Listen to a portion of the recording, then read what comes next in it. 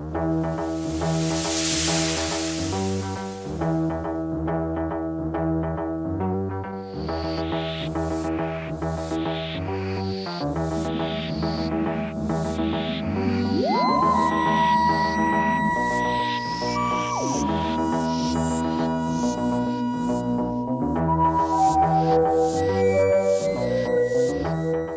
ladies and gentlemen, Nick here and welcome to my review of Doctor Who, The Aztecs, the 6th Doctor Who story, and this is also the first 4-parter of the series since An Earthly Child. Yeah, it took 5 more stories to get to the next 4-parter, and the next 4-parter after this is a further 6 stories down the line. It's the Romans. Next season you've got another 2 6-parters in this season, a 3-parter, another 6-parter, and a 2-parter in the way.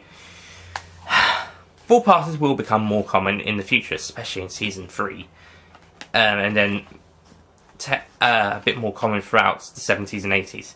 So yeah, and I think the 4-part format works the best, and I think the Aztecs is the first 4-part story to get it right, although An Earthly Child was the first one. So with An Earthly Child, I thought episode 1 could have been its own standalone episode, and the remaining 3 could have been a 3-part story separately, with only the ending to tie the stories in, like they usually do in the first couple of seasons. They have an ending tying into the next story on occasions, but in this one's case, it's because it works as a 4-part story. It's a very well made 4-part story, and I think they got the story format well for this one.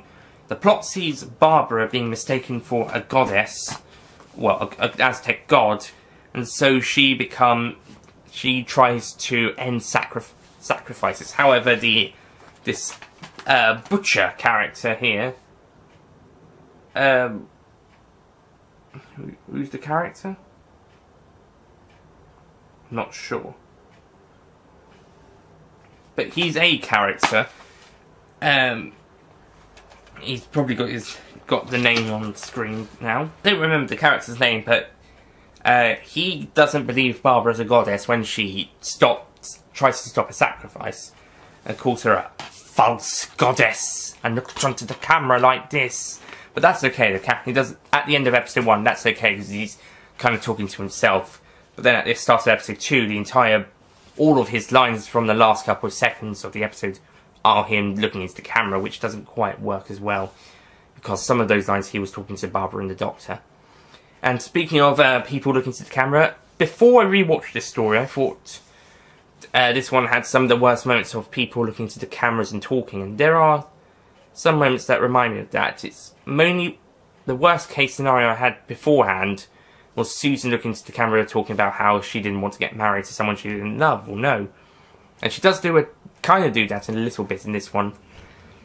Yeah, I don't know what it is. It's mainly in the 60s stories, and also in some of the New Who stories, that you have cameras just looking away from people who they're talking to and talking into the camera. Love and Monsters is kind of an exception to this rule, because that's kind of presented in a kind of a vlog form, in a way. So that's an exception to their rule. I don't know, it just feels a bit odd out of place, and I really don't like it when the characters kind of just talk more to the audience than to other characters, unless they kind of are addressing to characters and just trying not to look at them. But in some cases it doesn't quite work as well. And here, before rewatching it, I thought that had been the worst case scenario.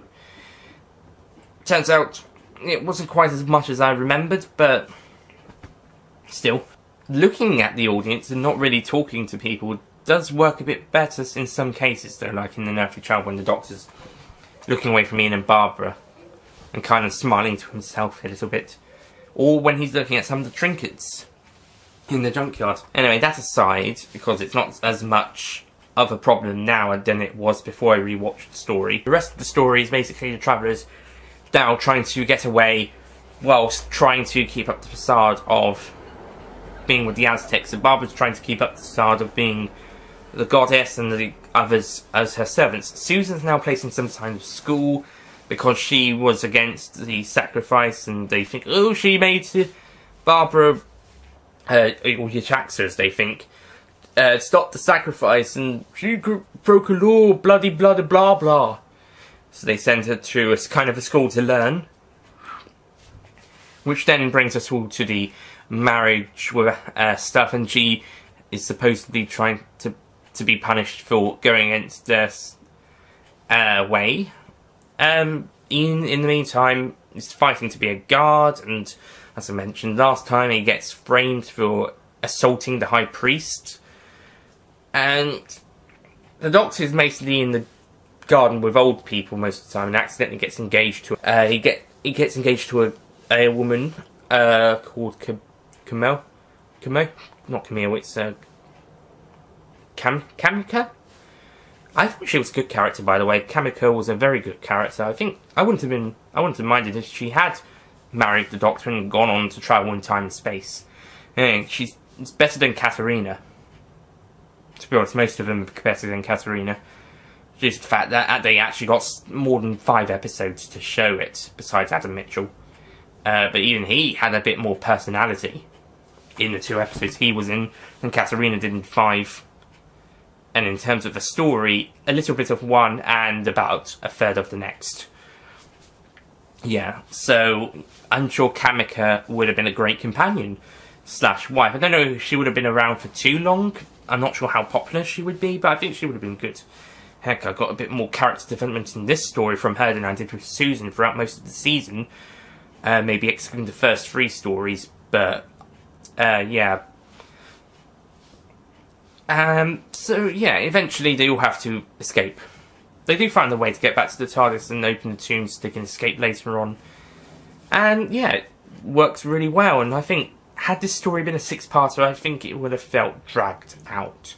So I'm glad they allowed it to be only 4. So that's good, and I think it does a really good job at telling the story within 4 parts. So towards the end, in the final 2 episodes, the pacing is actually really good and a bit quicker paced. I suppose it's already got some of the most important stuff out of the way in the previous 2. Then it can now speed up things in the latter 2 episodes. So yeah, it's really good and really enjoyable. It also allows a little bit of time for the next episodes, tie in with the next episode at the end, without having to be too much of a too much annoying. And yeah, as well as also the final fight before the end. They also have a little bit of the the keys of Marinus at the very start, with the TARDIS materialising from the planet. I'm not sure if they needed to include that. The keys of Marinus opened well without having a link from Marco Polo at the start, nor did Marco Polo at the end of that story had the TARDIS arrive on Marinus. I think it was pretty well as it was, so I don't think they needed to worry about having it at the start of this one. They could have just started with the TARDIS arriving in ancient Aztecs times, maybe another mini scene just before that. At the end of this one, it links into the Sensorites. I think that's done a bit better. So overall, the Aztecs is a really good story. I don't think it's particularly perfect, and like I said, I did have those issues with the people looking into the camera. I still do with other episodes. This one's not so much anymore. It was the prime example, but now not so much. And so it's, yeah, it's a really good story. I'm going to give it a 9 out of 10.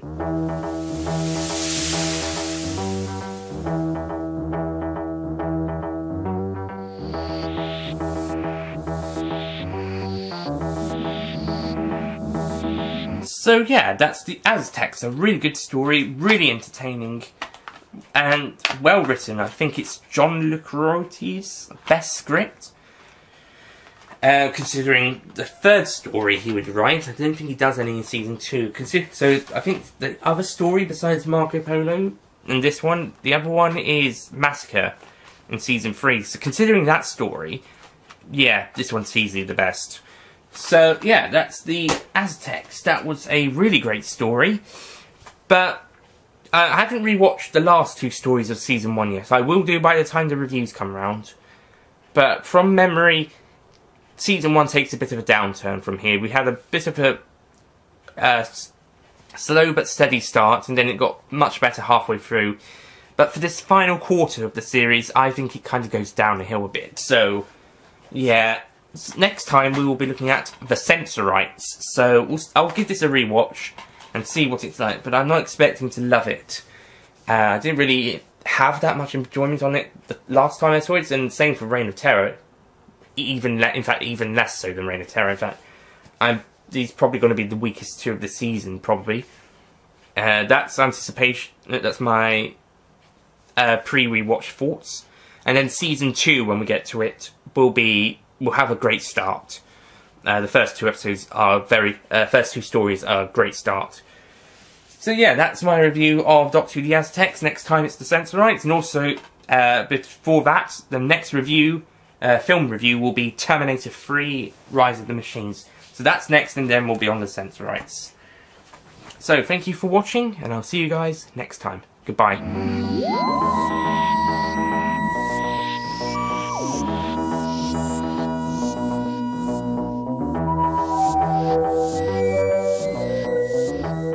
Don't forget to click below to subscribe to the official Nick Payne Extra YouTube channel.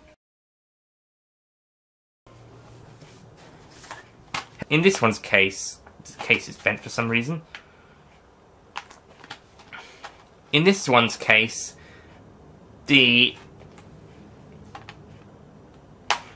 sorry, this case is bent for some reason.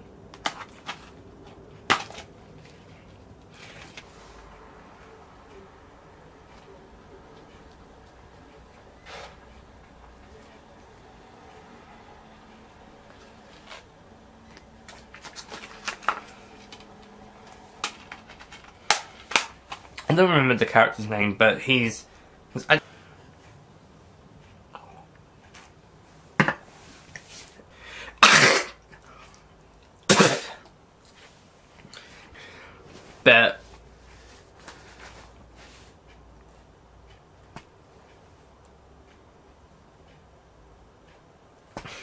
yeah.